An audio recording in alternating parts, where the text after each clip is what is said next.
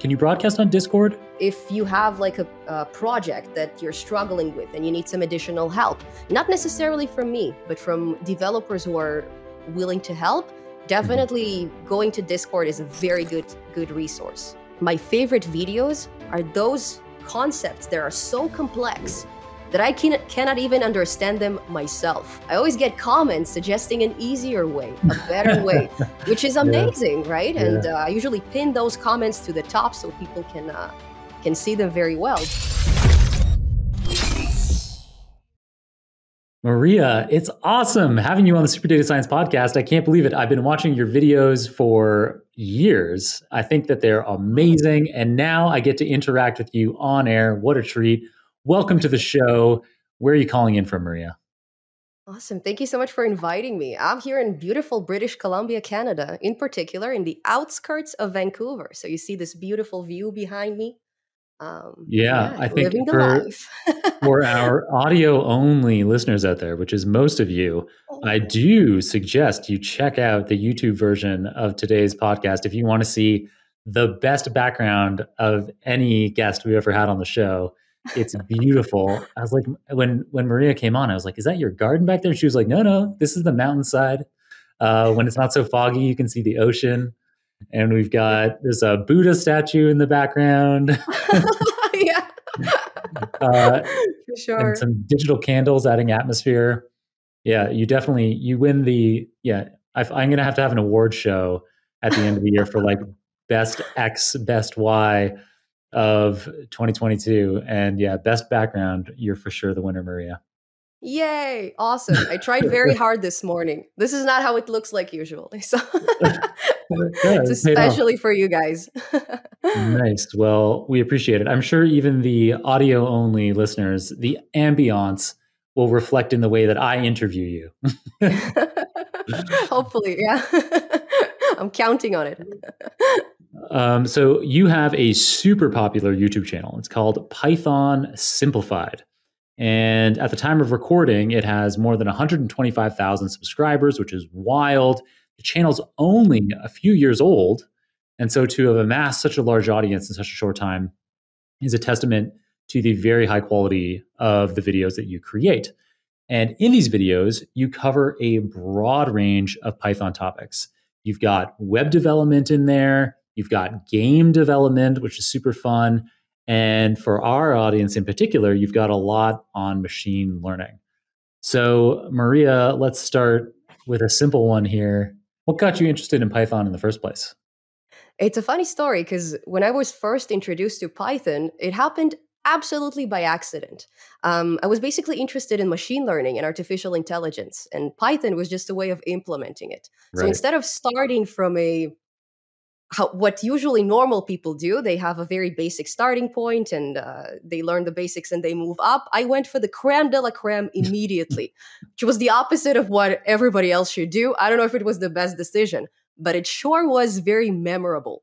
It is very hard to forget this experience. And I remember that what first really got me drawn into Python was the aesthetics of this language. So basically, when I've seen how this clever way of how Python is utilizing indentations, that was an incredible moment. And in addition, the entire syntax is based on such simple words. We are basically using words like is, not, and, or. So instead of looking at this piece of code that is so sophisticated and hard to understand, you're basically looking at a set of instructions in almost plain English. And that's why, that's what immediately drawn me into Python. But 2 years back, when I first started this channel, when I first thought of Python Simplified, it was more of an intuition. It was basically the aesthetics and the intuition of the language. But now, after 2 years of exploring it from all kinds of angles, from all kinds of topics, I can see that it has so many benefits that nobody can even imagine. So, well, it's super interesting that you got into Python because of AI/ML, which is something that's going to be near and dear to the heart of most of our listeners in this data science podcast. So that's awesome. What drew you to that? You were just like, this is a super cool thing in our lifetime. It's going to make an enormous impact. It's already making an enormous impact right now. I've got to get involved. Was it something like that? Well, the funny part is that I've considered AI as science fiction for a very long time. I had no idea that this is something that we can implement in our lifetime, especially since you don't really need to be a crazy genius in order to understand it. You can sit on your couch in your pajamas and you can basically make a neural network out of nowhere. Now, this is something that, and I think that up until this point, not a lot of people are aware of it. So I remember I was reading an article about Tesla, and they mentioned that their autopilot was utilizing artificial intelligence technologies, and they Mm, didn't use it in a future term. They use it mhm, in a present term. So mhm, basically, we are doing this right now, and this is where my mind completely filled in with some great ideas, and I realized that, if there's anything I want to learn, if there's anything I want to do in the rest of my life, it's probably this. You're basically building something out of nothing, and you mhm. give it some logic, you nourish it. And I was very excited about this idea. Yeah, you're preaching to the choir over here. I think it is the most fascinating thing that will not only happen in our lifetimes, but this transition from humans being by far the most intelligent thing on the planet to, in some narrow areas, us already now having been overtaken by machines in the last few decades, and that trend looking set to continue for the coming decades. This is a pivotal moment in the history of our species and the planet. And you, Mariya, and you, listener, can play a leading part in that. It's really, really cool. Absolutely. It gives you an opportunity to discover new things, because this, even though a lot of people have been doing this for many, many years before the invention of computers, probably, this whole idea is a set of, it's basically based on math. And right now we Mhm, are just able to implement it in a very efficient way because we have processing powers and we have a lot of mhm, data mhm. that we have been collecting for many, many years. But this practice is just at its very, very beginning. I always say at its diapers.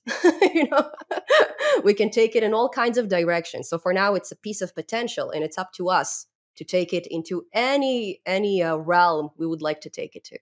Yeah, it's early days for sure. Because although, as you say, it is in the last decade or so, since about 2012, that we've had cheap enough compute and some intelligent compute ideas like having model training happen on GPUs instead of just on Mm. CPUs.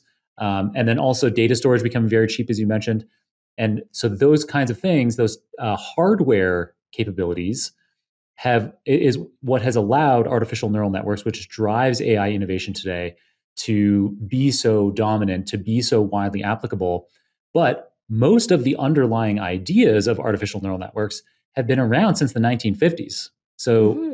yeah, the base algorithm that makes up each of the artificial neurons has been around since the 1950s. And there's a really fun so the first machine to implement this algorithm was called the Perceptron Mark One, and you can actually go see the Perceptron Mark One. It's a big computer in the Smithsonian Museum in Washington D.C.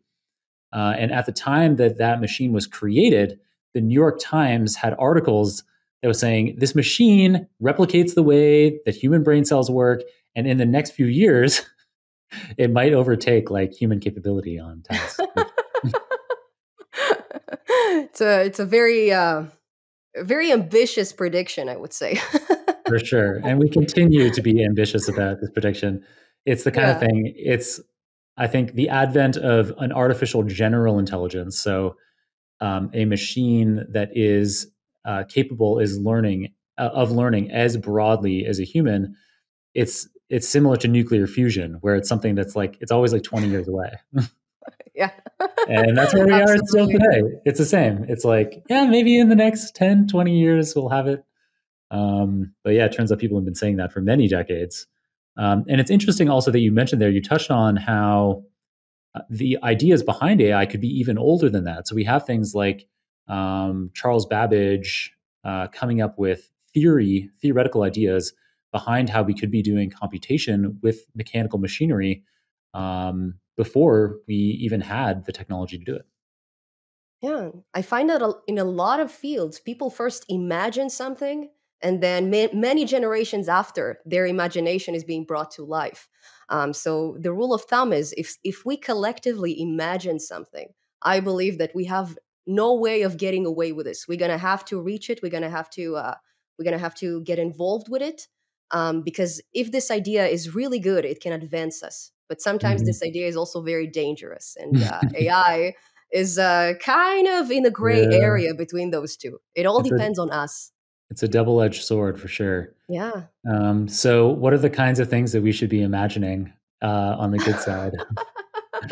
So what I first imagined when I read about Tesla's AI is I imagined an entire system of automated vehicles in which people who go to work, they just sit down in their car in front of the wheel, they don't even touch it, and they are able to read a book.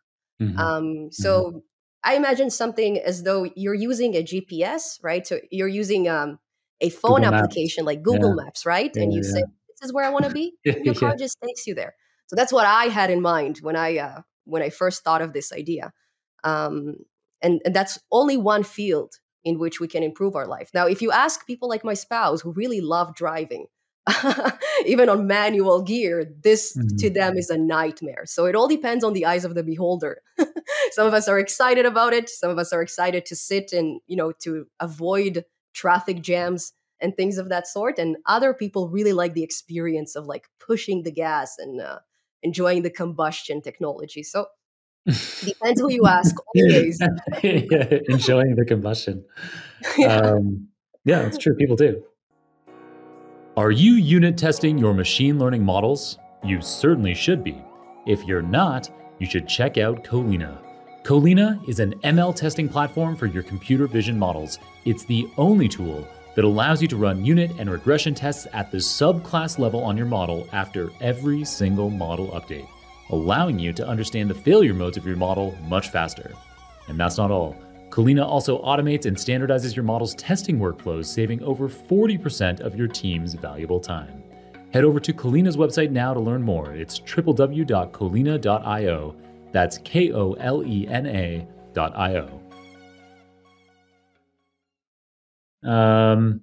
Well, we could probably think bigger than self-driving cars because we have Mhm. more or less autonomous driving vehicles today now. So I guess what kinds of things things like, I mean, maybe things like helping with nuclear fusion. So AI helping us to simulate um, energy equations or how fusion reactors could work and help us transition to cleaner energy.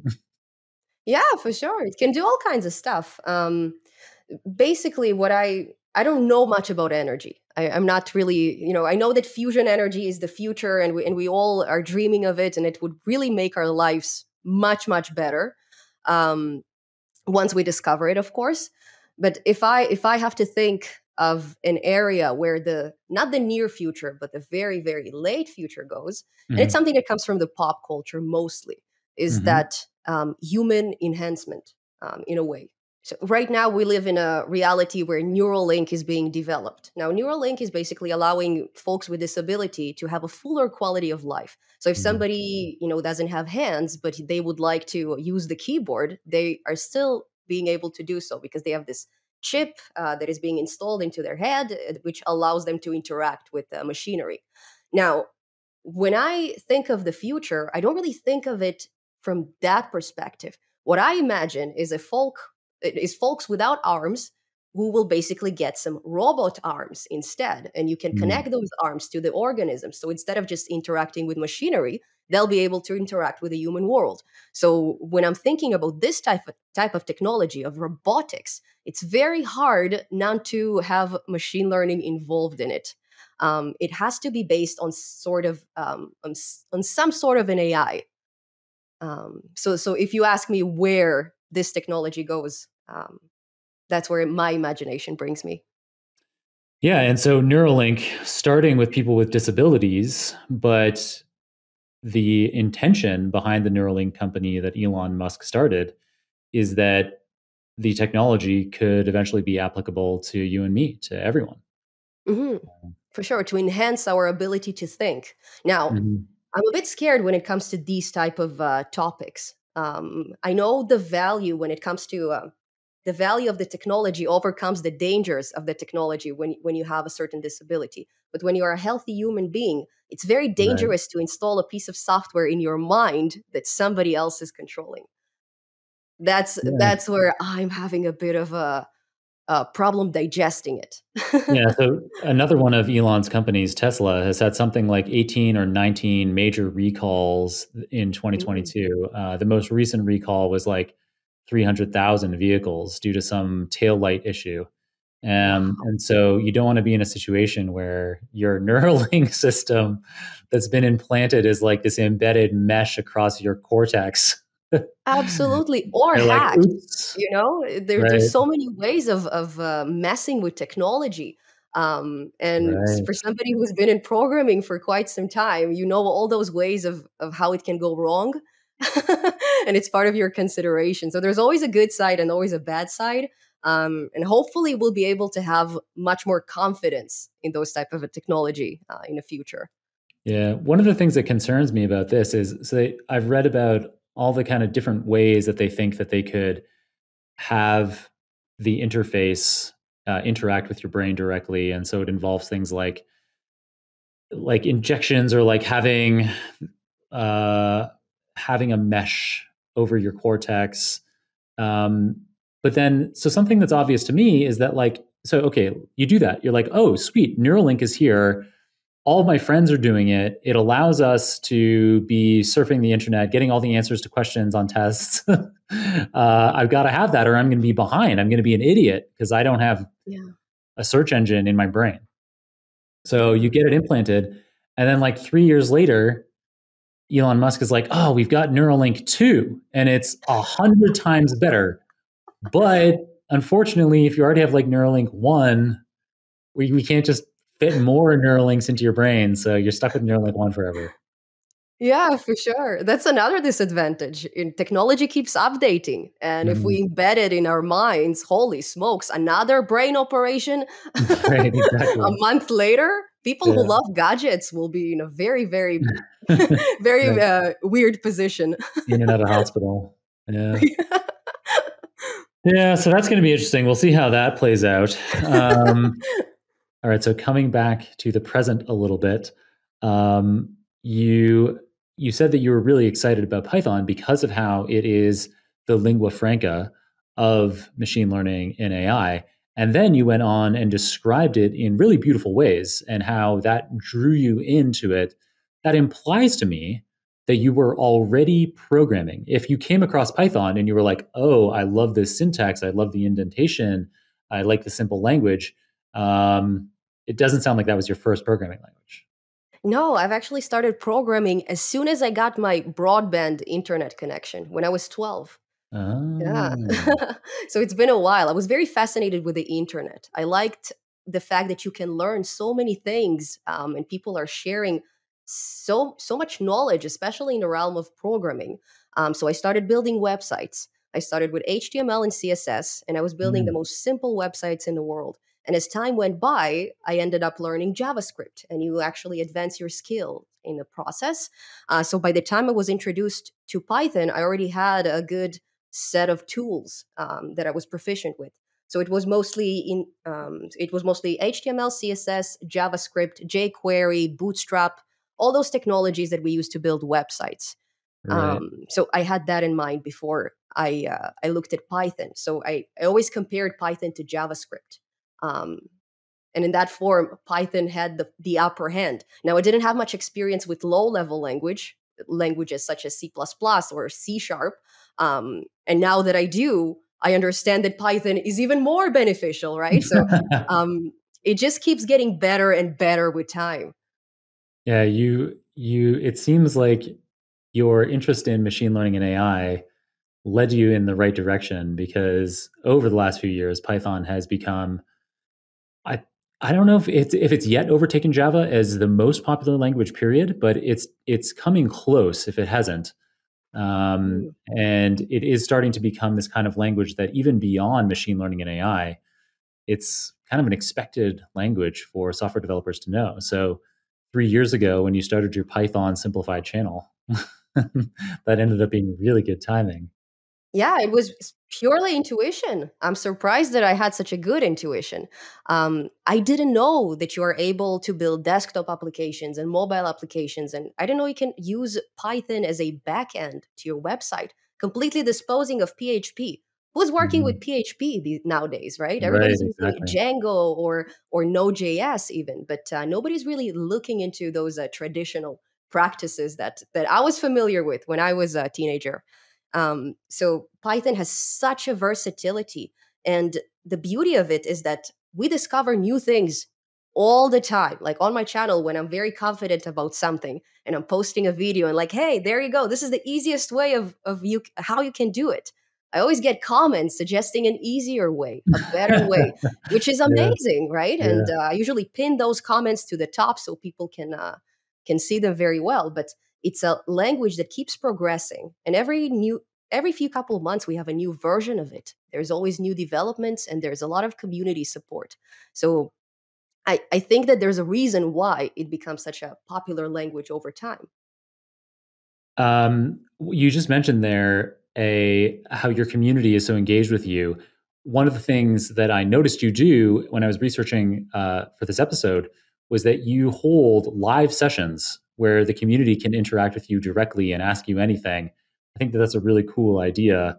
Yeah, and so I'm not I don't even really have a question. I'm just bringing this up in conversation so that our listeners are aware of that. That if after the show you want to not only be watching Mariya's Python Simplified videos, but actually interacting with her. She does YouTube live sessions that are really slick. What are you using? What kind of like software do you use to have that? Like it's like watching a TV show. Like you've got a banner along the bottom, you've got pop-ups of like questions that people are asking. How do you do that so smoothly in real time? There's a broadcasting software called StreamYard. There's a few Oh software of the yeah. there's Restream, there's StreamYard, and they basically allow you this those pop outs, and they're connected to your YouTube account and to other social media accounts. Now, sometimes I'm streaming across LinkedIn and Twitter and many other platforms other than YouTube. And basically, it allows you to interact with your audience in a much more efficient way. So basically, what happens when you start a channel or where you start some kind of a media outlet, you get a lot of emails from people, you get a lot of messages that are private, and it's very hard to communicate in that way because somebody else might have the same question, and now Mhm. you spend a lot of time, giving this answer, but only one person will be able to read it. So that's why Exactly. I enjoy the interaction via comments on YouTube videos. But sometimes, people would like to ask you things that are not necessarily relevant to a video, right? So it's not necessarily a question in the realm of machine learning or data science, but maybe somebody, just like you asked me, maybe somebody wants to know which software I'm using. So for these type of question, I try to make myself as available as possible in streaming sessions, and also I find that it gives a lot of motivation to people because people who are new to this world of programming, it's very easy to get frustrated.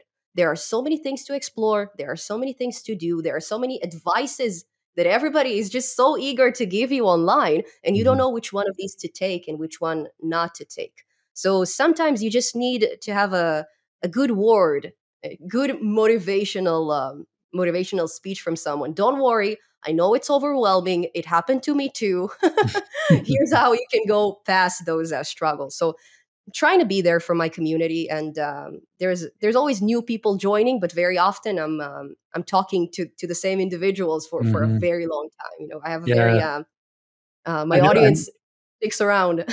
Yeah, I watched a recent live stream of yours. I watched a recording of it in the last few days in the run up to doing this interview with you.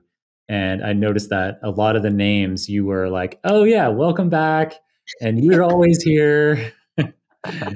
Yeah, for sure. There's the regulars, of course, and in the end of the day, you end up meeting a lot of people, especially if you communicate through not only through YouTube but also through Discord, and you have um, you basically have this community of friends in the end of the day. And many of us are developers by trade. Many of us are doing this because we want to help others. Mhm. Um, And yeah, it's fun. It's fun. It gives you something to do, and you're also networking. Yeah. And so the StreamYard, did I get this right? That it allows you to real time broadcast across all of these platforms simultaneously. So you can be broadcasting onto YouTube, Twitter, LinkedIn. Can you broadcast on Discord? I haven't tried that yet, but you Yeah, I should don't. be able to. You should Oh, be able really? to. You Huh. can broadcast even on platforms like Rumble. Now, Rumble doesn't have a traditional way of broadcasting. You need to do this through OBS Studio, but you can do some engineering in the background. And I know that if you reach out to StreamYard and you tell them, "Hey, can you make this available for this and this platform?" They might be able to Hmm, adjust it because they have good cool. customer service. I enjoy it. And then how does the Discord channel tie in? So Discord, like why would somebody be engaging with you or your community on Discord relative to in the YouTube comments? So basically, the only limitation that I find that is a bit frustrating, actually, two limitations that YouTube has is first of all, you cannot share photos. You cannot share files, you cannot share photos, which is Oh, something that yeah. for programmers is a bit of a deal breaker. Because sometimes you want Mhm. to show a screenshot, sometimes you want to, share a big piece of code. Another problem is that you cannot use tags, like you cannot use it's the those HTML type of tags. I Right. forgot how you call those characters. You're not allowed to use it within your comments, and a lot of our code, involves, especially in the realm of web development, a lot of Mhm. it involves tags, or even just the Right, greater than symbol. right. That's the name of it. The greater than or lower than symbols. So you Yeah. can't use them, and it's a basic logical operator in Python, right? So that makes it a bit challenging. So if you have like a project that you're struggling with and you need some additional help, not necessarily from me, but from developers who are willing to help, Mhm. definitely going to Discord is a very good resource. And in Cool. addition, we can of course communicate via audio or video in this Discord environment. So it gives us a bit more tools for a proper conversation. Nice. Mathematics forms the core of data science and machine learning. And now, with my Mathematical Foundations of Machine Learning course, you can get a firm grasp of that math, particularly the essential linear algebra and calculus. You can get all the lectures for free on my YouTube channel, but if you don't mind paying a typically small amount for the Udemy version, you get everything from YouTube plus fully worked solutions to exercises and an official course completion certificate. As countless guests on the show have emphasized, to be the best data scientist you can be, you've got to know the underlying math. So check out the links to my Mathematical Foundations of Machine Learning course in the show notes or at johnkrohn.com/Udemy. That's johnkrohn.com/UDEMY. All right, that's good to know. I've only like dipped a few toes into the Discord Ah, world. I should probably spend a bit more time there. it's Um, addicting. I warn you. that's why I've only dipped a few toes. I'm like, I better leave that closed because there's lots of interesting things going on there that are going to like get in the way of me creating content. Mhm, Speaking of being able to be productive, you have lots of videos about productivity hacking. So, mhm. web scraping, automation, and bot making. Um, Actually, first, before we even talk about that, do you have a favorite topic to create content about? Is it machine learning or like, Hmm.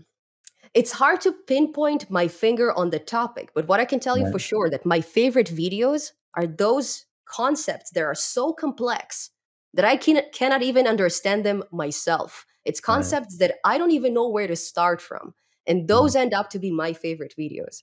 Now, what I usually do is when I explore a topic, um, it's always challenging, but then you always have this moment of eureka, this moment of like, wow, all the pieces of the puzzle are now fitting in place, and now I can truly understand something. I'm not just memorizing it and I'm mhm, explaining things in somebody else's mhm, words, but i mhm, mhm, i have this pure understanding of this topic. And from that moment on, that's not where things end. This is where you only start planning your tutorial. So at this eureka point, you start asking yourself like, hey, how am I going to explain it to such a wide audience that some of them are don't really have any experience with programming, right? How do I mhm. translate it in such a way that even a 6-year-old can understand? Now, by the time you're done with that, if you didn't have much confidence about this topic to begin with, you can be woken up in the middle of a night, and you'll be able to articulate very well what this concept is all about. So you end up teaching yourself really, really well. And then another beauty is that after you post this video, you can take a look at the feedback that people have. And Right. this what really, really makes you happy. Especially if you explain something like gradient descent or cross entropy loss, which only sound like the sound of it sounds intimidating, right? Not Right. to mention all the formulas and the implementation. So it's a nice tap on the shoulder. So yeah, I do enjoy covering machine learning. It's definitely one of my favorite topics. But there's also topics of object-oriented programming that I also enjoy, or just basic parallel computing things such as Right. CUDA and controlling your GPUs in a very efficient way. So yeah, as the more complex, the more I like it. Nice. I love that answer. I imagine that some of the game development stuff is also relatively complex. Actually, I'm a bit more. I find it a bit more simple when Oh, it comes to I because I'm haven't done using it, so I Python. just from a distance, I'm like, that must be tricky. Yeah, actually, that's one of the things that I'm mostly comfortable with. Python in the realm of GUIs, in the realm of desktop applications, and in game development, actually has a very easy way of um, you using very simple commands, and they're all very logical. So it brings you back to how Python is just like plain English. Um, and yeah, as long as you know the basic concept of game development, which is something I learned in my early days when I was just first exploring the internet, as long as you are aware of how a game environment should be, about the states that a game has, Mm. implementing it with Python is the easiest part of it. Nice. So at the same time that you were doing web development, you were also doing game development from the very beginning. It's like, yeah, you can call it you can call it game development. It's all web games, things that Got are it. relatively simple. Right. I Yeah. see. Yeah, yeah, yeah. So browser-based click and point games of some Yeah. kind you've been working on for a long time. Yeah, yeah. Cool. Even Flash, a bit of Flash, I learned it a very long time ago when it was still relevant. Right. Yeah, that's something you don't hear about anymore, but it definitely Yeah. was for a long time for playing games. Flash was key. Okay, so a few minutes ago, I started asking a question, but then I ended up going off on a tangent. And so the question was that you have a lot of videos about productivity hacking. So things like web scraping, automation, and bot making. How important do you think that these kinds of productivity hacking skills, yeah, how important do you think these are for software developers, data scientists to master? It becomes more and more important as time goes by. That's the way I see it. So basically, you can look at a few topics of programming. So, for example, even when you build GUI applications or even when you build games, you need to find a way of testing them. Now, manually testing those applications, manually clicking on all the buttons that your program has, manually trying all the types of input that exists on a planet, it's going to take you a very long time. It's not a very efficient way of approaching this. So with automation, we are basically able to write a piece of code that would do those tests for us. We basically set it up in advance, and we can do whatever we want. We can go drink coffee, we can go enjoy, and we can let our code do the hard work for us. Now, when we take it into a different realm, for example, in the realm of machine learning, basically web scraping is a great way of getting a database, right? So yeah, we can of course take our camera and we can go ahead and we can film a million cats in different poses, in different settings. We can organize this database on our computer, and it's going to take us a century. We might retire by the time we finished, right? But if we go into Instagram and if we set up a bot that scrapes all the images of with the hashtag of cat, right? That's going to take us a fraction of the time. So yeah, our database may not be as accurate. Some of those hashtags will not be relevant to cats. Some of them will show you illustrations of cats or maybe women who are dressed like cats. But in the end of the day, it saves you so much time that not knowing it puts you in a very big disadvantage. Cool. Yeah, that was a really great explanation. Um, And so web scraping is a very important tool in machine learning because of exactly what you just said. It allows us to get huge amounts of data. My entire machine learning company, both for training our models as well as for the information that we provide to our users, all of it is scraped from the web. It's critical. So, Mariya, what are your favorite tools for scraping from the web? I am a huge fan of Selenium, specifically Selenium. Selenium that is involved with Python. So basically, what makes it so powerful is that you have a browser software that interacts with the servers of any website you are scraping. So instead of having your code directly interact with the code of a server, you have this middleman, which is a browser program that regular humans, right, not just pieces of code that are automated, are using. So especially in the world of bot making, this is a very, very important library to master. Um, another big benefit of it is that it's not only limited to XML and HTML websites.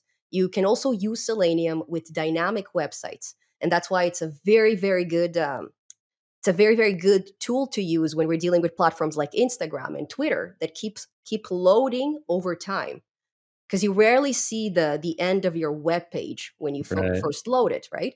right. Um, and that allows you to work with it in a very, very easy way. Also, you can break captchas with Selenium, which is not as ethical, but it also gives you the means of being a bit more malicious. That's why I like it. um, well, and yeah, it could just be annoying to not be able to get the data that you want, and it might not even be Absolutely.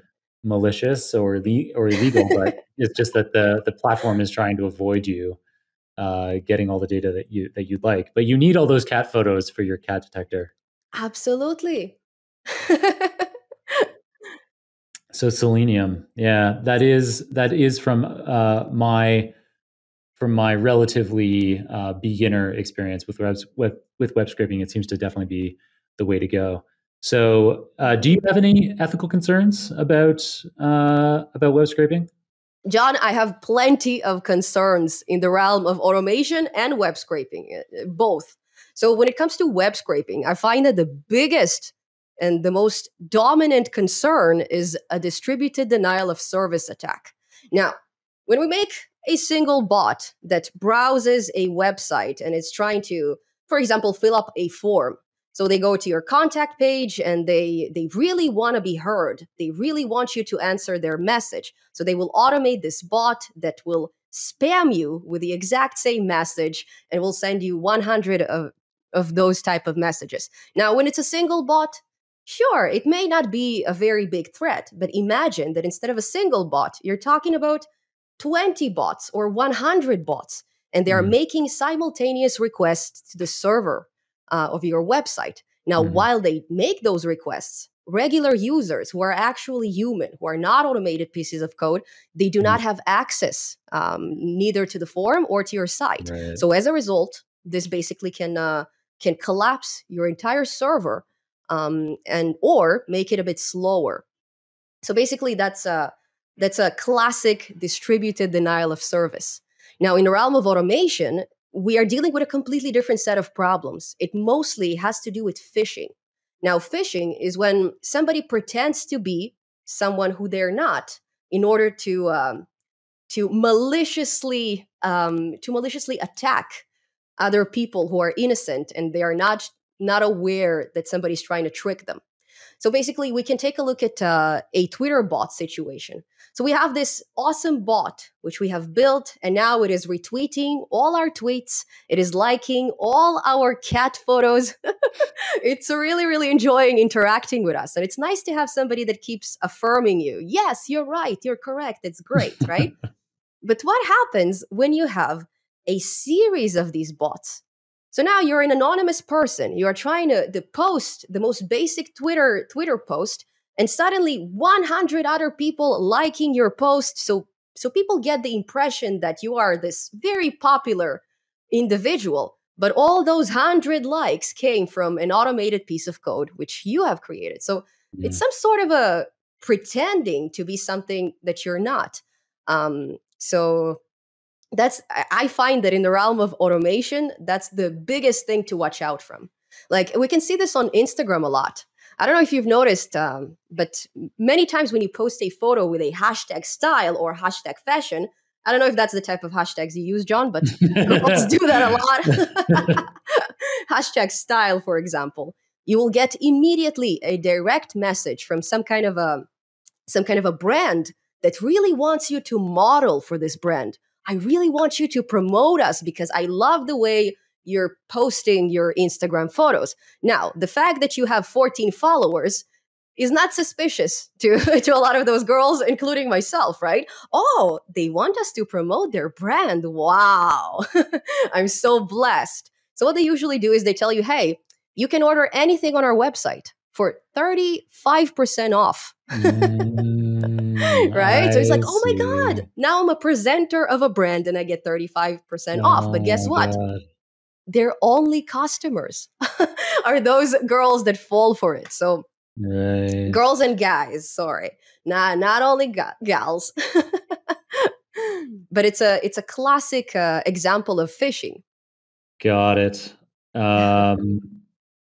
Now, it's interesting because I usually think about phishing as people trying to steal your details, like phishing for details, like also, like getting an email where you put in your social security number. Yeah. Well, yeah. So those are really great things to have brought up in the realm of web scraping and automation as things we need to be concerned about, and you articulated them very well. So a while ago, we stopped talking about machine learning. We started talking about collecting data for machine learning, but I'd like to go back to machine learning because I know that you still have much more to say there. So as we've already talked about on your channel, you have tons of videos that explain in simple terms, step by step, complex machine learning concepts like gradient descent that you mentioned earlier. You have videos on deep learning, neural networks. So why do you think it is that machine learning, why terms like that, like gradient descent, and even programming in general, why do these things often seem so intimidating to people who haven't learned them already? I think there's a few reasons, but when you talk about folks who are not familiar with this field, I think it's mostly a pop culture problem. So basically, I'll give you a good example of it. So when we imagine a piece of AI technology, we think of Jarvis from Iron Man, which is a very sophisticated piece of program. Now, when we think about this program, we're not thinking that it's built of a few layers, right? So when we imagine it as AI and we start thinking, how on earth, where are we even starting to build it from, right? This is where we struggle. Now, the idea of programming is based on divide and conquer strategies. We're not thinking of something as a whole, but we're thinking of components, of the components that make up this entity. So, for example, if we take a look at Jarvis once again, it's an automated assistant that basically listens to what you tell and basically applies all the commands you give it. So the first layer of such a program would be analyzing the sound, recording sound, analyzing it, and translating it into text. Now, this is component one, and it's a piece of neural network on its own. That's an AI on its own. Now, basically, when you continue working on this program, that's where you take care of other components. So once you have translated it into text, then you can do some sentiment analysis on this text. I mean, what does this text mean? I have a collection of words here, but I don't know what they mean. I'm just this piece of program. So you need to train it to understand those words. Now, after it understands those words, you start working on another component, which basically applies the commands you've asked it to apply. So basically, it's like an onion. There's plenty of layers involved. Right. And when people imagine programming, they think of the program as a whole. They imagine an entire social media network that was never built in a day. Now, what Facebook is today is not what Facebook was 12 years ago when they first started. You were not able to rent a house through Facebook. You were not able to engage in video conversations. You started from a very basic piece of software. And I think that the pop culture is what basically kind of presents us a much more glamorous reality than what it actually is, something a bit more sophisticated than what we are getting exposed to when we start learning programming. I think you're right. I absolutely you took that answer in a very different direction than I would have thought of or anticipated. And Yeah. I think you're spot on. Like, yeah, talking about the complete system as being intimidating. But what I was imagining as intimidating is just it seems like the idea of writing code itself. When people see code and they've never written code before, even though to those of us who are already familiar with it, especially as you described Python as having so much syntax that is in plain English anyway, it's interesting how intimidating just looking at any code seems to be for the vast majority of people. Now, that plays to our advantage as people who have decided to learn how to deal with it. So, you, me, most of our listeners probably have at some point gone over that hump, that intimidating hump of like, I'm going to learn how to do this. And you did it when you were 12. So maybe you don't even really remember what it was like, or maybe you were never intimidated at all. Maybe you're just that kind of person. But I don't know. That's kind of what I imagine, that there's this, even before people think about like, oh, how am I going to program this big system? It seems like people get caught at like the first hurdle. Like I think it's so great that you were able to have this inspiration of machine learning and AI and be like, oh, and that is coded in Python. And so therefore I'm going to start learning Python, and you just do it. But I think there's probably a lot of people out there, including maybe some listeners, who think, wow, data science, machine learning, AI, these are the coolest topics ever. They're going to make such a big impact in our lifetimes. And I can have a lucrative career if I go in this direction, but then have trouble getting started because they have trouble getting over that first hurdle of programming. So I don't know. I've been waffling here for a bit. I can tell you that I'm a perfect example of what you just described. When I first took my first machine learning and deep learning course, was absolutely horrific. I thought I'm not smart enough to understand any of it. I was struggling a lot, and for a very long time, I couldn't understand what those people want from me, because I find that the way that they teach you is based upon prior knowledge. So you need to come with a certain set of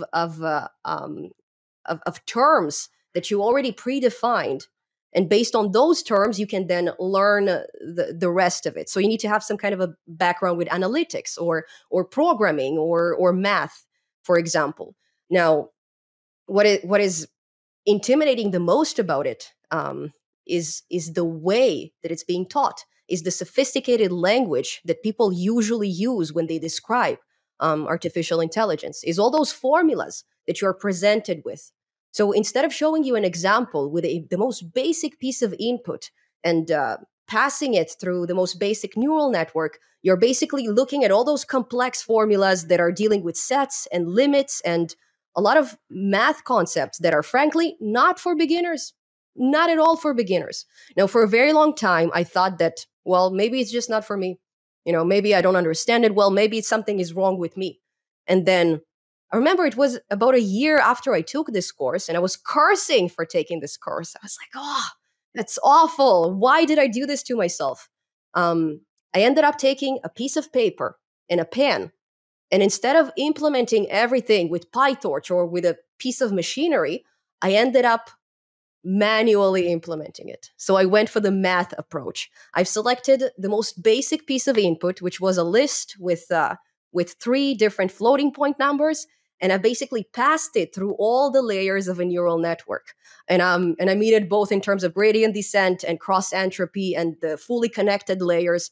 I've implemented manually all those things that I was theoretically thought on. And only then I actually understood what I was doing. Mm-hmm. And when I understood it, I also realized that it's so easy. I couldn't understand for a very long time why I'm struggling with it.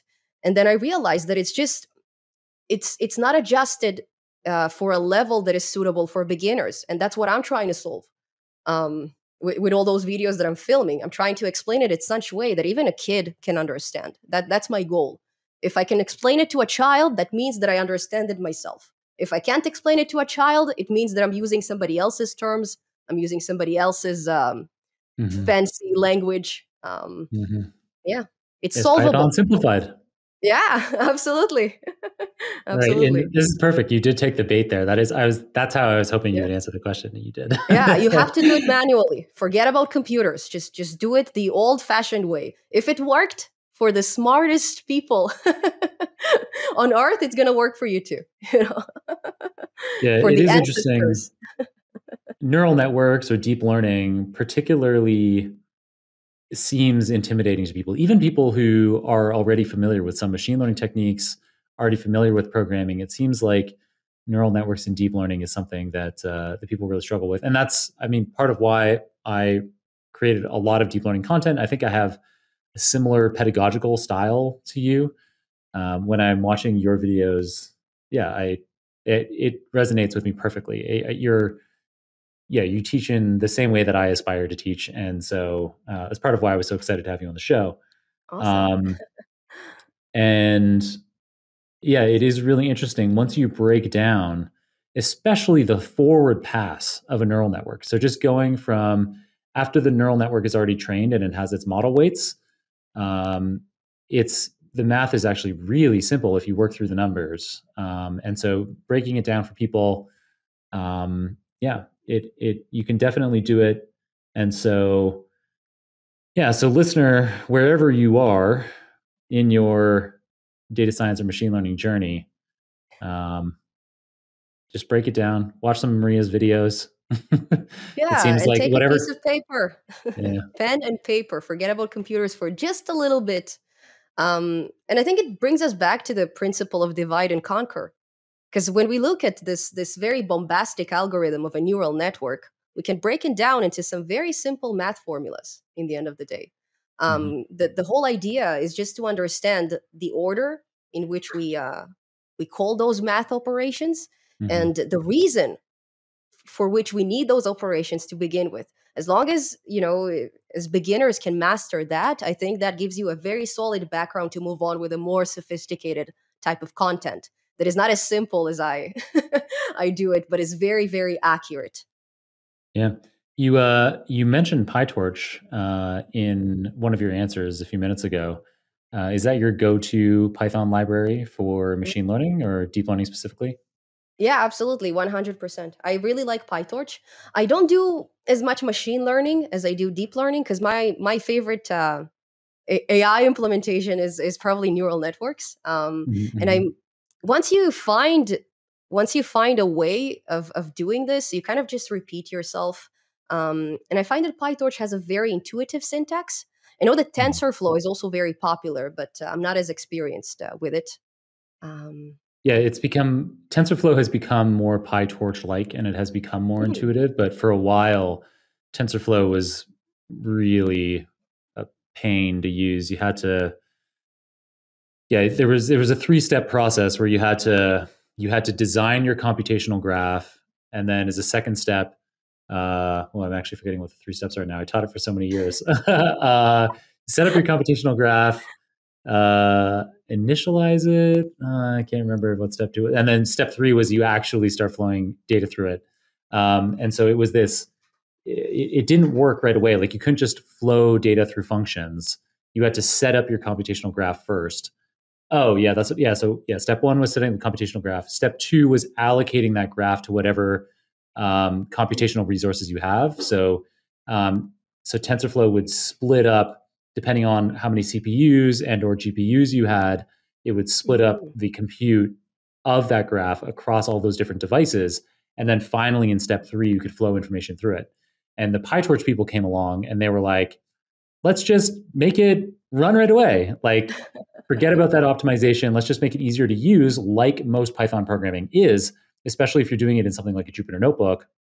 mhm, Um, and so the TensorFlow people then, with their TensorFlow 2 release, caught up to that kind of idea of this immediate imperative programming. But for a while there, TensorFlow was a bigger pain. PyTorch is definitely, it is more Pythonic, and it also is much easier to follow up on stack trace issues. So when you get an error in TensorFlow, you get these super long stack traces that don't make any sense, even when you get all the way down to the bottom of the errors. And Hmm. so it ends up being like when I get a TensorFlow error, I copy and paste it into Google, and then I find the Stack Overflow, and then it says like, oh yeah, you need to add a comma or whatever, and I'm like, oh yeah, great. Whereas with PyTorch, you get the error, and typically I can just read it and understand what my mistake was and fix it. Yeah, and generally there would be support on it too, especially on Stack Overflow. Mm-hmm. And then, in case listeners are wondering, so you might be wondering if you lose something by having it run that way, because I talked about how with TensorFlow, with that three-step process that it used to have with TensorFlow 1, that we had that second step where you were optimally allocating whatever compute you were doing in your graph to whatever devices you had. The trick now with the latest TensorFlow libraries, as well as PyTorch all along, is you run a script afterwards. So you have this, you can imperatively be executing code in your Jupyter notebooks like you're used to just running most other kinds of functions.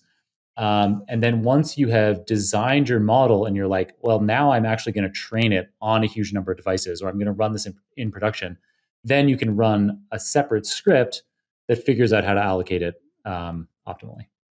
Yeah, absolutely. It's some sort of a switch these days. It's very, very easy. You either turn on and turn it off. Do you want to do this on GPU or CPU? Choose. Um, I definitely love this approach. What you just described about TensorFlow is truly intimidating, like TensorFlow 1. I'm glad Yeah, I yeah, didn't yeah. have a chance to play around with it. Yeah, and there's no point in learning how to do that. It used to, No. for me, teaching it, it gave me so much more to talk about, and it meant that there was so much more value in like coming to me doing a TensorFlow course, because there really was so much that you had to know. But yeah, this is the way things go. Things become easier, and that's great. Okay, so PyTorch is a library that you like. What other Python libraries do you love and use all the time? I would say that my most favorite libraries are, it's not unique. It's NumPy and Pandas, which are very, Hmm. very useful. Like, it's very Hmm. hard to avoid them. It doesn't matter what you do. So Pandas gives you a great way of creating complex data structures, and it gives you a great way of organizing tables and traversing tables. In terms of NumPy, what I really like about it is that it takes this, because Python is a very high level language. You're allowed to be as ambiguous as you want. You don't need to declare variables. You don't need to allocate a certain amount of space and memory, and you don't need to decide how many bits each piece of data takes. But with Hmm. NumPy, you can be so specific that you go down to almost this C++ level. Now, I find that these type of libraries that are basically based upon C languages rather than Python, they basically give the commands in Python, but the implementation is being made on a much lower level. And I think that those type of libraries is one of the reasons that Python becomes so popular. Hmm. So you can give your commands in a very ambiguous way. You don't have to be specific. You take care of the big picture, and you let Python worry about the small detail. Um, so with NumPy, it's a huge, huge advantage. That's what I find. Cool. Yeah, that was a great answer. And yeah, those are the kind of the staple libraries, NumPy and Pandas, for working with numbers and Hmm. data frames, respectively. So data scientists very often need to know them. PyTorch isn't necessarily one that data scientists would need to know unless they're working on deep learning. But if they are Yeah. working on deep learning, PyTorch is definitely my recommended one for people to get started with. Okay, so beyond specific libraries that you use all the time, what excites you about machine learning today? So, for example, I know that you have this history in game development. Has reinforcement learning tickled your fancy in the machine learning space? It scares me so much, John. Reinforcement learning is the only approach that is really that I find very disturbing. Now, when it comes to yeah, when it comes to supervised and unsupervised learning, you have a lot of control of the information that you present to your Right. neural network. So Yeah. you're some sort of a parent, and you're teaching Mhm. your kid everything you know about life. Now, with reinforcement learning, it's a completely different approach. The whole purpose is not to teach it a thing. You let it learn on its own. So you basically set up this idea of a reward and an idea of penalty, and you let your neural network figure out the world for you. And this is what I'm having a problem with, because you cannot control any of the things that your model learns. So yeah, you can restrict it. You can basically disconnect it from the internet. You can not allow it to use the keyboard. But guess what? People who are sitting in front of their couch, in front of their television, on their couch, in their pajamas, who don't know much about the risks of AI and things of that sort, they are able to use these technologies, independently. And this is what I'm not as scared of as much as corporations that, we're not exactly sure what they're doing in the background. They have very large servers with lots of data, lots of connections to the internet. I don't know what those companies are doing with those technologies. And that's where it scares me even more. Oh, so I thought you were going down a completely different road there. Yeah. I just thought you were saying that like you just find reinforcement learning scary because like because you have less control over your own algorithms as they're learning. As well. Because reinforcement learning algorithms they interact in an environment, and it could be a simulated environment or a real world environment, but they explore that environment. And as you say, they learn what kinds of things increase reward or result in penalties. And so they're objective. So with the supervised or unsupervised learning approaches, typically we're trying to minimize cost. So we're having our algorithms descend the gradient of cost and find the model weights that lead to the lowest possible cost. With reinforcement learning, we use the same algorithm as gradient descent, but we call it gradient ascent because we're figuring out what kind of model weights lead us to having the highest possible reward. So we're climbing this reward curve instead of descending a cost curve. And yeah, so we have less control over it in the sense that when we train a supervised learning algorithm on a specific set of photos of cats, those photos of cats don't change. You can Yeah. go and look at all the photos if you want to manually and take out the ones that are girls dressed up as cats or whatever. But with reinforcement learning, because the algorithm just explores the environment, it's generating new data with every action that it takes, and it will end up generating data that's never been seen before. You don't know exactly necessarily what it's going to run into. So that's all I thought that you were going to say. And then you blew my mind by then saying it really scares you that any company can be out there deploying reinforcement learning algorithms on who knows what kind of task. Irresponsibly. I wouldn't Right. say even maliciously in a way. Just you have an irresponsible employee who forgot to disconnect the computer that runs this machine from the internet, or maybe an employee who's not happy with his job and has done something malicious in the code. Things that you cannot really control.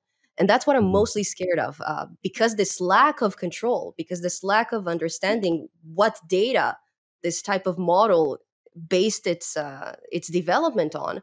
Um, that's where my imagination starts thinking of Terminator and Matrix and things that I grew up on, right? Right. And things that hopefully will never be implemented. But that's what I find scary. Yeah, I gotcha.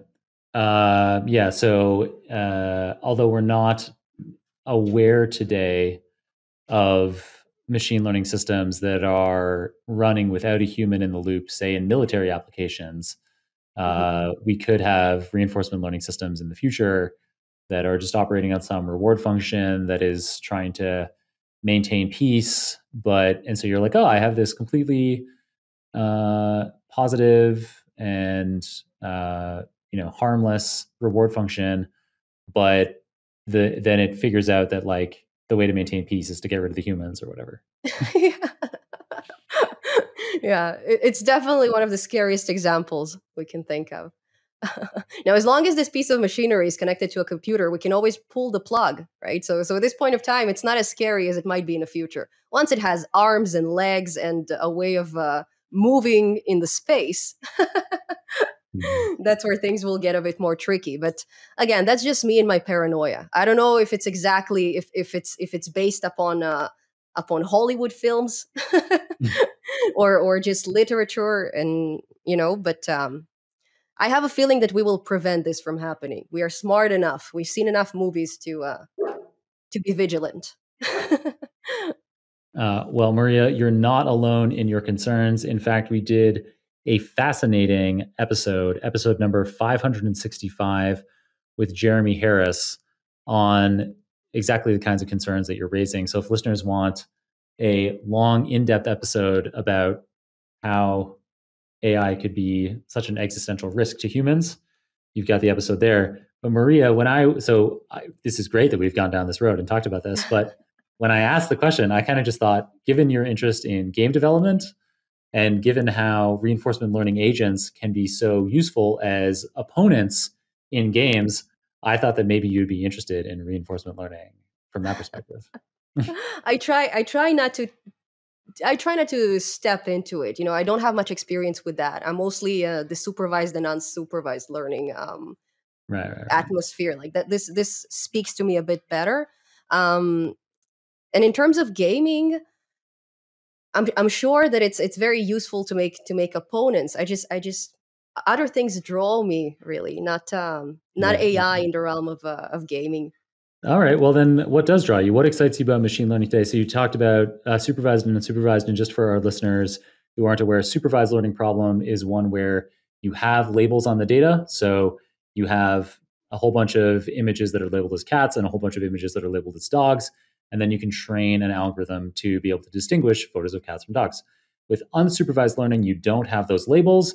So you just have a whole bunch of photos and you don't know what they're of necessarily. But there's still patterns that you can recognize, clustering that you can do with those unlabeled data in an unsupervised approach. And so reinforcement learning is a third kind of paradigm in machine learning. You've got supervised, unsupervised, and reinforcement learning.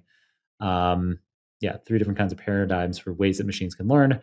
And yes, so Mariya, you're mostly deep in the weeds on supervised and unsupervised. What excites you about that, or what excites you about machine learning in general? So at the moment, what excites me the most is probably recommendation systems. Being a YouTuber, I deal with recommendation systems on a daily basis, and that's the reason why my channel is being exposed to such a wide audience. Now, a funny thing about YouTube's recommendation system that it works in a fantastic way, even when you're not signed in. And this I find very, very interesting. On my television, I'm not logged in, and somehow YouTube always knows which videos I would like to see. It is based probably upon the cached memory rather than machine learning. But it's interesting how you can take such a complex algorithm and you can narrow it down to to work with way less data than it used to. I don't know. What do you mean it works when you're not logged in? I don't understand what you're talking about. So try using YouTube without signing in. Basically, the videos that you recently watched, they're saved in your cache of your browser or of the application that you're using. YouTube is able to utilize this little amount of data and somehow recommend you on the most amazing and the most suitable videos that you can ever imagine. Like, I'm truly surprised by it, and I think that that's definitely something to explore, because usually when we deal with machine learning, we are dealing with enormous amounts of data. We would like our neural network or our whatever algorithm we use, nearest K neighbors or whatever. We would like to have as much reference as we can. And when you don't log into YouTube, there's barely any information on you. So it's very interesting how they're able to utilize this very little information and to make it so suitable to your needs. I gotcha. Yeah, that is cool. All right. So we know your favorite libraries. We know that you're excited about recommender systems. We know that our listeners should probably be looking into Selenium for scraping web data if they haven't already. Are there any other techniques that you think our data science listeners should know that they might not already? Yeah, absolutely. I think that a very important technique that not a lot of educational facilities teach you about, for example, my university, I haven't been exposed to it yet, is how to work with dynamic data. Now, it's very Oh. convenient when your data is static, when you receive it in an organized table and it doesn't move over time. But what happens if you'd like to extract some data from the Dow Jones stock market, and it's data that is being updated in real time by the microsecond, and you would like to perform some analytics on it, and you would like to predict the smartest investments that you can do? Now, we have the technology to do so, but I find that it's not as you can't find as many tutorials on the topic of working with dynamic data. There's not a lot of guides to show you how to set up a WebSocket and how to fetch this data. Are there Python simplified videos on this? There's actually one.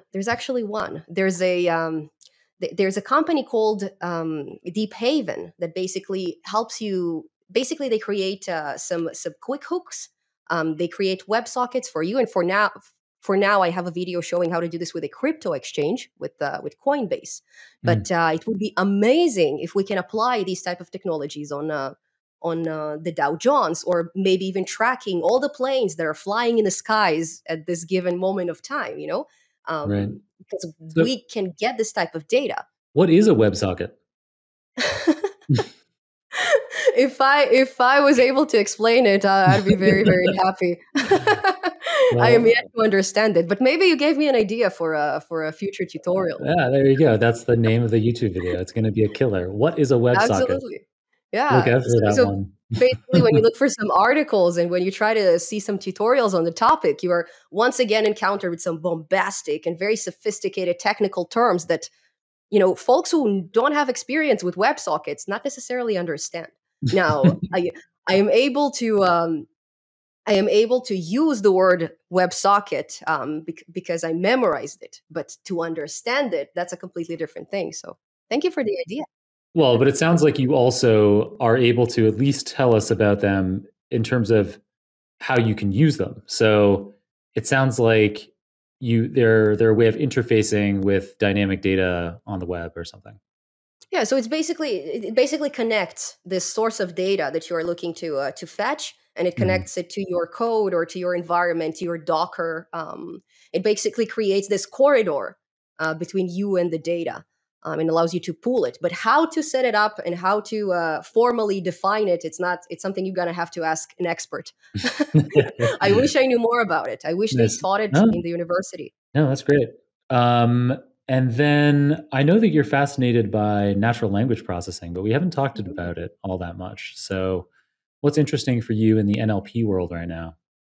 So what is interesting is basically trying to fix my very inaccurate models. So when I first started Python Simplified, I've made an attempt of explaining how you can make an n-gram type of model. So basically, it's a bag of words. You feed a bunch of children's book into this neural network, Alice in Wonderland, Brothers Grimm, all kinds of fairy tales. And then in the very end of this process, after the network is trained, you then provided a sentence, and then you expect it to complete it into a completely different story. Now, with that said, because I did it before, I've implemented machine learning on a piece of paper with a pen, my explanation was absolutely horrible. So my next mission in the realm of NLP is to make this neural network in a smart way, to make it as accurate as it gets, and to optimize it. Because for now it exists, it works, it is able to make a prediction, but the story is absolutely horrible. Got it. So natural language generation is the particular area of NLP that interests you the most. Yeah. Yeah, there are some really cool things that can be done there. And yeah, I look forward to seeing a future video as you start to refine that. For sure. Nice. Are there any other tools that you use regularly? They could be tools related to producing your videos, or they could be software tools like an IDE. Is there something else that is like some secret sauce that you have that you use all the time that I should know about, that our listeners should know about? So in terms of video creations, I am using a Adobe Suite. which basically combines all your graphic design needs. You have a software of working with raster images. You have a software working with vector images, or with videos, audio. So you basically have this very bombastic toolkit for video editing and for marketing, which is great. I use it all the time. But in terms of IDEs or any secrets that I can share in the realm of programming, I can tell you that I have any of these because I'm using the most simple IDEs in the world. I'm using Sublime, I'm using Jupyter Notebook. Sometimes I'm using a cloud-based program called Wayscript. They have a really nice way of sharing code via cloud. But I'm using the most traditional Wayscript? tool. Yeah, Wait, Wayscript. I hadn't heard of that. So that is a new one. No, And it allows you yeah. to collaborate on code? So basically, you can share your code very easily. You can even host your websites on it. I have a tutorial where I'm hosting a Flask application. So it basically takes Visual Studio into the realm of into a cloud based realm, and I'm sure there is an alternative there, but it also always has a lot of buttons, and it's always very hard to understand it. So they kind of simplified this IDE interface. So I do use it a lot in my videos. Cool. Yeah, that is completely new to me. I'm glad I asked the question. And Yeah, I'll be sure to include a link in the show notes. I was able to find it here cool. in real time, but it's Way, WAY script. All right. And then so beyond your technical tips, here's another pragmatic one for you. So even though your YouTube channel is only a few years old, with your 125,000 plus subscribers, you've demonstrated that beyond just your tremendous programming and Python skills that you have, you also are displaying many other talents like graphic design, video editing, marketing, personal branding. And now we know, okay, I could be using the Adobe suite to do some of these things. But also, how do you manage to do all of these things? Do you have any productivity tips or tips for learning new skills that we should know about? Yeah, absolutely. So to be fair, I'm a graphic designer for many years. That's my trade, that's my profession. So I've been working in the signage Oh, industry. So anything that I has to do with see. visual communications, I already had some background there. So Mm. I don't think I have a leveled playing field in that from that perspective. But video editing was completely new to me. With graphic design and marketing, I do have some experience, but when you dive into the realm of video, there are so many components involved, and that it's overwhelming. So first of all, it's the lights, then it's the microphone, it is also the Mhm, camera angles, mhm. and then not to even mention editing your video. How do you work with a green screen? So many different things, but Yeah, you do great green screen work. yeah, thank It's you. something that I underuse for sure. But one of the great things about Maria's video on her Python Simplified channel is that many of them have her doing the programming so overlaying. So because she's using a green screen behind her, she can have the code right behind her, and it's not like there's not like a rectangle cut out of the code. There's just Maria's face and hands gesturing as she's typing these commands in real time that you can see appearing on the screen. Whereas when I record hands-on tutorials, I flip between having live shots and doing the hands-on code. And for me, that's also partly because I'm like behind the scenes, I'm like stressing over so many things and like making everything work and doing so many cuts. So that's part of why I do that. But it's amazing that you can do it with the green screen and just be going through it in real time and seemingly with very few takes. Yeah, so a good way to include a green screen is by using OBS Studio, by the way. Hmm. Hmm. You have Hmm. a way of filtering out the green elements. You have basically a chroma key, I believe it's called. It's a filter, and it basically does all that work for you. Now, that's not the only tool I use. I also do the editing. I edit out the green screen in certain shots. But all this equipment and all this level of sophistication, this is not how I started from. My first few videos, I didn't even have a camera filming my face when I talk. It was basically a recording of my voice, and Hmm. I was creating some graphics. I was screen capturing my computer, but there was really no person behind those videos. So I started very, very from very, very simple videos. And I didn't have any fancy software or a fancy computer which I could use to edit those videos. I was using Windows Movie Maker, which is discontinued Mm. since Windows 10 came out, Do you use a right? Windows machine right now? Right now, yeah, we're talking You here use a Windows. Windows machine, eh? Yeah. Even though you do all that video editing, all that programming. Yeah, well, Adobe Suite Wow. kind of restricts you from Linux. I would have used Linux if I could have involved, if Adobe Suite was available there. But Mhm. I'm not a Mac person, if that's your question. A lot of my friends are. My spouse is actually a big Mac person, but I do enjoy gaming. I do enjoy things that are not very traditionally Right, associated with Mac. right. Um, so yeah. Fair enough. Yeah. But yeah, so the tip for folks, basically the biggest tip that I can share, Is be a especially graphic for designer. Oh, no. no, not just that. It's a nice skill to have, but I think that whenever you start a new channel, whenever you're thinking about starting filming new tutorials and videos, you need to set yourself a realistic goalpost. Because we see all those fancy tutorials, we see channels with millions upon millions of subscribers, and we think that, okay, well, my first video should look like that.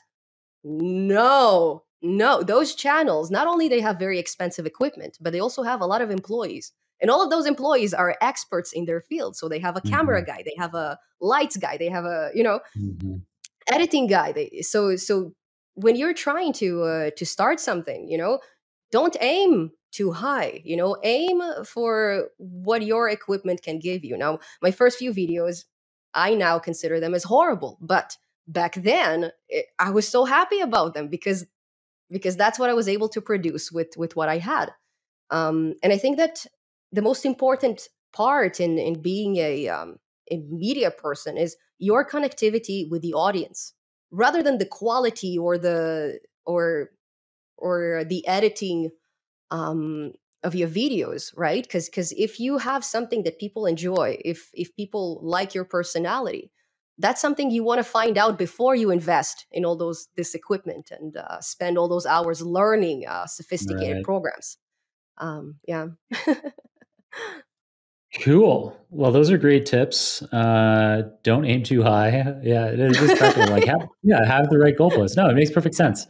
You can't Yeah, expect and that this ties in a lot to the idea of having a process for success as opposed to a goal. Because if absolutely. you set out with the goal of having 1 million subscribers or 100,000 subscribers or 10,000 subscribers or whatever, that isn't a great idea because one, it could be really hard to obtain that specific goal, and two, then what happens after you've attained it? Yeah. uh, so you get 10,000 subscribers and you stop. I guess you could set new goals, but then that's endless as well. So I'm not a goal oriented person. I'm a process oriented person. So Mm, Super Data Science Podcast, we make 2 episodes a week every single week, and that's the process I'm committed to. And I believe that good things will follow from doing that. I will become a better podcast host. I will become better at figuring out how to market the show, and the audience will grow. And maybe I even get better at speaking on air. I don't know. Probably still and ah as much as I did when I took over the show 2 years ago. But yeah, when you have a process oriented approach, it allows you to be refining the way towards success. And then as you achieve it, you can just continue going, just continue refining your process, stick to the process. exactly. Like from how I see it, if you ask me what my goal is with this entire process, because I'm still learning, I can tell you that a lot of people think my video editing skills are really really high up, but I know I can do better, and I know I'm just starting. Now my goal is to make sure that the next video will be better than the last one, and that's Mhm, the only goal I have. And that's mhm. the way you progress over time, because Rome wasn't built in a day. Like it's a process, it takes time. So yeah, your first video is not going to be the most viral thing in the world, and maybe only your family and your friends will watch this video. But guess what, you'll be able to collect a lot of feedback in the process, Exactly. and feedback is what makes you better, especially critical feedback. I love Mhm. negative comments, I love it. I pin them to the top and I let people have a discussion right underneath. I learned a Oh, lot that's from great. it. Um, Yeah, I recently had a really cutting negative comment, and it used to bother me. I used to take it so personally and it sit with me. But nowadays, I got this negative comment, and I was like, I replied, I was like, "Wow, that was such a cutting insult! Like, congrats! Like, that was like, wow, really like." And just like laugh it off and learn from it. And because there can be a kernel, not every piece of critical feedback is going to be accurate, but mhm. often there is helpful critical feedback in there for improving. And so this is true. This process of getting yourself out there early, taking risks early, just publishing stuff publicly, this is true not only for content creation, but also for developing applications. So you might be a listener who is maybe not interested in creating a YouTube channel or podcast, but you're interested in having a machine learning application that users can use. It's the same kind of process. Get it out early, have your friends and family kick the tires on it first, give you critical feedback, and eventually you'll have something that's ready for an early paying customer. Yeah. Maybe it's going to be a startup. Maybe we'll Yeah, hear about exactly. it in the news. Yeah. All right, so Mariya, I've just got one final topic for you today, which you've alluded to this somewhat in the episode already. So you're talking about how you haven't been learning about WebSockets in your undergraduate program that you're studying. So you're currently enrolled at the University of London in the United Kingdom for a computer science bachelor's degree, while you're living quite far away in British Columbia, Canada. So, what's that experience been like, and why did you opt for distance learning? Especially because I know you live very close to Simon Fraser University in Canada. Yeah. You could be studying there in person, but yeah, you decided to go remotely. And I think that this is a particularly interesting question for our audience because there could be lots of listeners out there who are interested in getting deep into the academics of a computer science degree with a machine learning and AI specialization like you're studying. So, should they be choosing the University of London undergraduate program as well? See, there's always a good side and there's always a bad side to everything. Now, the reason Mm, why I went for this distance learning degree rather than just enrolling to the same university that I live 5 minutes of walk away from was the flexibility. So the program has a very flexible nature from all kinds of perspectives. So the first perspective is that you can choose the number of modules you take per each semester. So for example, if you have a half a year where you are very, very free, when you have all the time in the world, take more modules. If you have this project that you need to complete, for work or for your hobby, for your family, then take less modules because you'll have the other project in mind.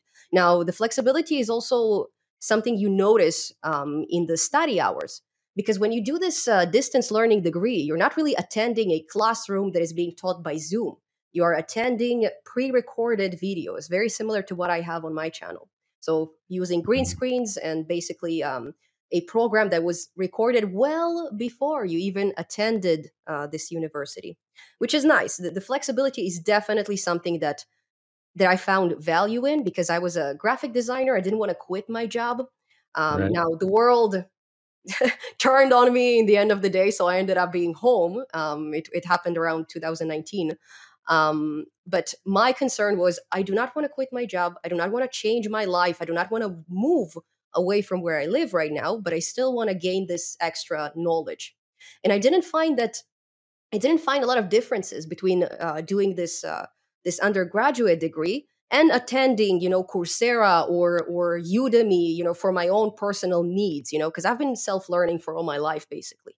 So Mm, to me, it was a no brainer, basically.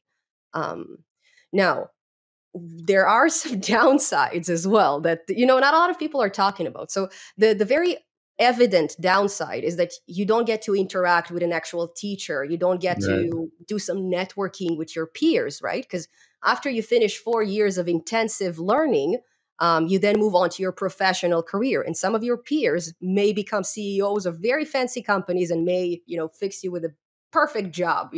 So it's an important aspect of university that you're missing. because you're all alone in your room, study all by yourself. Now, these factors, I think a lot of people are talking about them. So I had them in mind when I started my degree. What I didn't keep in mind was the fact that when you learn in a physical facility, there is a limitation on the amount of students that can attend a certain class, and there's also always some kind of a ratio, teacher per student, that has to be maintained because there's only a finite amount of spaces in the room. Now, when you study online, when you study in a university that is international, everybody in the world can attend. This space limitation is not being applied. There is no fixed ratio teacher per student, and this is where I find there is a big disadvantage. Now, because there are so many students attending Mm. those type of degree programs, when it's time to check your exams, when it's time to check your midterms or your final exams, it takes a very long time to get some feedback. Now, in the majority of the modules I took, at the day that I'm taking my final exam, I'm already in the final exam. I'm sitting and I'm writing, and I still don't have the results of my midterm. So I don't really know if I understood the topic. I don't know where I need, additional help. And another part, and I think this is something that a lot of universities, even physical ones, are implementing, is when you're getting your grade back, when you are getting this feedback, nobody really tells you where your mistake was. So yeah, you got 90, you got 95, or you got 85, but you don't know if you've made a silly mistake in terms of a definition, or you made a very bombastic and crazy mistake in terms of understanding an entire concept. And this is something that I find out through my channel, which is very interesting because I cover topics. For example, unit testing. I had a recent video about unit testing, and I thought I understood it very well. I got a nice grade. I got 86. So I thought that, I have all the confidence in the world to continue, sharing my knowledge with the world. But then, if you notice, the pinned comment on this video is by somebody who's been applying unit testing for many, many years.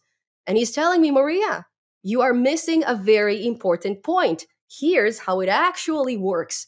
And I look at his answer and I realize that, man, if I only had this conversation with him during my studying, maybe this 85 would have been 100. Right. So it's something that you never know. It's not a feedback that you get from the university. So if your consideration in doing this degree is the learning experience, is actually understanding what you do and getting this feedback, this might be the opposite of what you'll be getting, because it's a very independent type of an environment, and you do have to study in external sources as well. It's not enough what you learn in class. You always need to have some kind of a backup. Nice. Great summary of the pros and cons of distance learning. And yeah, so food for thought for people out there. Mariya, this has been such a fabulous episode. You've been so generous with me with your time as well, giving us this very long, rich episode with tons of practical tips. So at the end of every episode, our listeners are already well aware, I ask for a book recommendation. Have you got one for us? So I highly recommend a book called The End of Mr. Y by Scarlett Thomas. It is not an educational book. It's not about machine learning. It's about a cursed book. And it's a very interesting story. And it actually touches some of the realms of machine learning and even naturopathy. I don't know if I'm pronouncing it well, but it's Naturopathy? Yes, that's right. Sorry, my accent doesn't allow me to really say the right words, but it's very fascinating, and it's very entertaining. I read it in a span of 3 days because it was so interesting. So definitely, if you guys are interested in fiction books, definitely check it out. Wow. I'd love to be so into a book that I read it in 3 days. That's awesome, Mariya. Thank you for the great recommendation. And then finally, obviously, listeners know that they should be subscribing to the Python Simplified YouTube channel, not only to get your outstanding video content, much of which is on machine learning, but also lots of other Python and development related concepts. They also, of course, have the opportunity through that channel to interact with you in real time in your live sessions and your live streams. But beyond YouTube, are there other social media channels that our listeners should be following you on? Yeah, absolutely. So you can find me on LinkedIn, Mariya Sha. I post a lot of things on LinkedIn. That's actually the other social media platform other than YouTube that I'm using. The rest of the platforms I do have accounts on, but LinkedIn is where I'm mostly at when I'm not on YouTube. In addition, I have a nice Discord server, which we briefly discussed in this podcast. Please join and get introduced to the rest of the team behind Python Simplified. It's not exactly a team as much as a team of moderators who help with replying to comments and with dealing with dating bots that keep spamming us for some reason. Um, but yeah, the folks there are very knowledgeable. There's a lot of software developers by trade. They're helping beginners and non-beginners on their journey as well. In addition, I also have a Twitter account, which is how we met, John. You guys can find me at Mariya Sha 888 on Twitter. What else? Do I have anything else? Probably not. So definitely great. go to YouTube route. Yeah, YouTube. Yeah, I can't recommend the channel enough. Mariya, I'm so delighted that you responded to my tweet and agreed to come on the show. My operations manager, Natalie, and I were like, we couldn't believe when you responded and so quickly and you were interested. We were like, I think it was after our workday had ended. And so she sent me a screenshot that you'd replied, and we were both like, "Oh my god!" Wow! So yeah, thank you, Mariya, for coming on the show. It's been such an awesome episode. I had so much fun, and maybe in a couple of years we can catch up with you again. Yeah, absolutely. Thank you so much for inviting me. I am honored that you guys are excited. Very honored. It's very humbling to be a student and get people who are so proficient in the trade, excited about talking to me. I mean, I didn't know. I didn't know I'm so special. But yeah, thank you so much for having me over. I had lots of fun. So definitely invite me the next time. For sure. And yeah, for our listeners, this was Mariya's second ever interview. So tons and tons and tons of YouTube content, but only second time ever being interviewed. And I mean, as I expected, it was easy and super informative. All right, Mariya, thank you so much. We'll catch you again soon. Thank you. Bye-bye.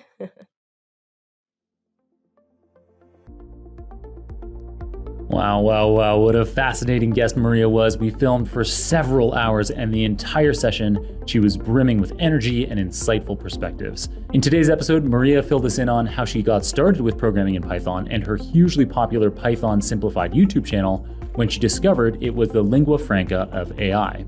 She talked about how browser automation with tools like Selenium is an increasingly critical skill for data scientists to know, particularly if you're looking to scrape data from dynamic websites. She talked about how you can make apparently complex data science concepts much simpler to understand by focusing less on abstract formulae and focusing more on implementing the concept with real numbers using pencil and paper. She talked about why PyTorch, Pandas, and NumPy are her favorite Python libraries, and how the Adobe Suite, the Sublime text editor, Jupyter Notebooks, and WaveScript are her favorite software tools in general. And she talked about how useful being able to handle dynamic data with WebSockets could be for data scientists. As always, you can get all the show notes, including the transcript for this episode, the video recording, any materials mentioned on the show, the URLs for Mariya's social media profiles, as well as my own social media profiles at superdatascience.com/639. That's superdatascience.com/639. Thanks to many audience members, including Svetlana Hansen, Adrian Rodriguez, Robert Robinson, Mark Moyu, and Tuka Bade, for inspiring many of the questions I asked Mariya during today's episode. If you too would like to ask questions of future guests of the show, then consider following me on LinkedIn or Twitter, as that's where I post who upcoming guests are and ask you to provide your inquiries for them. All right, thanks to my colleagues at Nebula for supporting me while I create content like this Super Data Science episode for you. And thanks, of course, to Ivana, Mario, Natalie, Serge, Sylvia, Zara, and Kirill on the Super Data Science team for producing another super interesting episode for us today. For enabling that super team to create this free podcast for you, we are deeply grateful to our sponsors, whom I've hand-selected as partners because I expect their products to be genuinely of interest to you. Please consider supporting this free show by checking out our sponsors' links, which you can find in the show notes. And If you yourself are interested in sponsoring an episode, you can get the details on how by making your way to johnkrohn.com/podcast. Last but not least, thanks to you for listening all the way to the end of the show. Until next time, my friend, keep on rocking it out there, and I'm looking forward to enjoying another round of the Super Data Science Podcast with you very soon.